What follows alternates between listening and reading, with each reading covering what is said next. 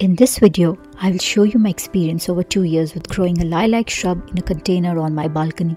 I will discuss the size of the container, soil, pruning and care.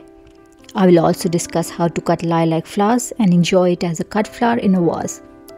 Hi, if you are new here, my name is Nikki and I garden in a 20 by 8 feet deck in Garden Zone 6B 7A in New Jersey, USA. I have loved beautiful fragrant lilac bushes ever since seeing vintage illustrations in books, photos styled in old estate houses and modern farmhouses. I decided to try growing them on my balcony in a tall large container and try my luck. It was April 2020 and everyone was isolating inside their homes due to the pandemic. I decided to try ordering online from Home Depot.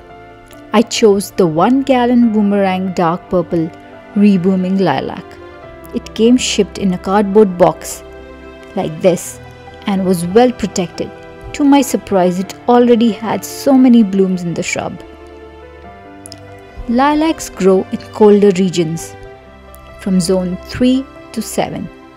They also need full sun for at least 6 hours. This variety grows 4 to 6 feet tall, although I knew that shrubs never grow the full size in containers. I used a 50-quart resin planter, which went on to become one of my most favorite planter, and I have added a few more to my garden over the years. I used my favorite Miracle Grow moisture control potting soil. Shrubs usually take a few years to establish. There is a saying about perennials. First year they sleep, second year they creep, and third year they leap. The plant started putting on new growth in late winter, early spring around February. The new growth was unaffected by snow and freezing rain. Early spring, the buds started to form.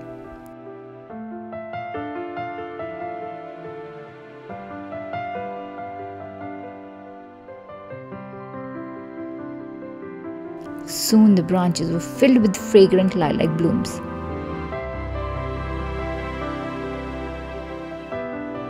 The blooms were dark purple with lighter border around.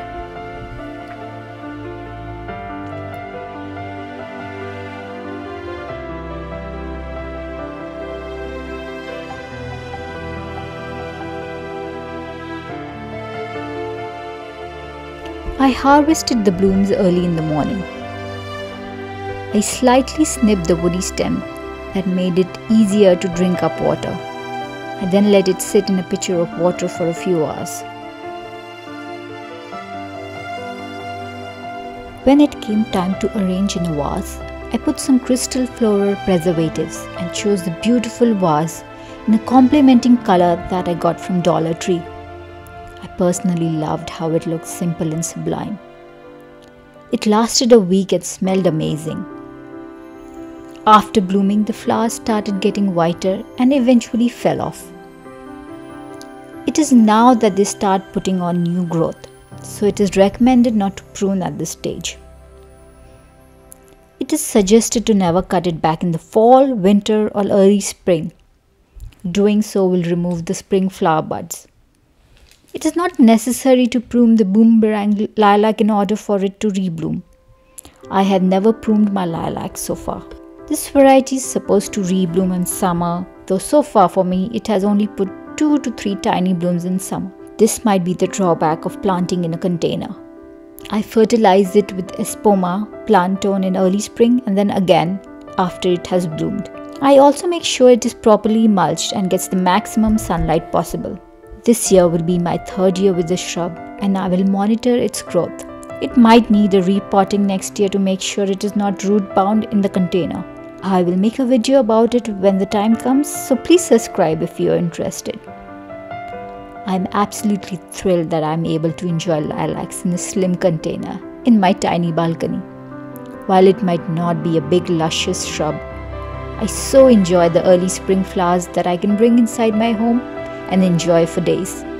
Thank you for watching my video. If this video gave you any value, please like and subscribe.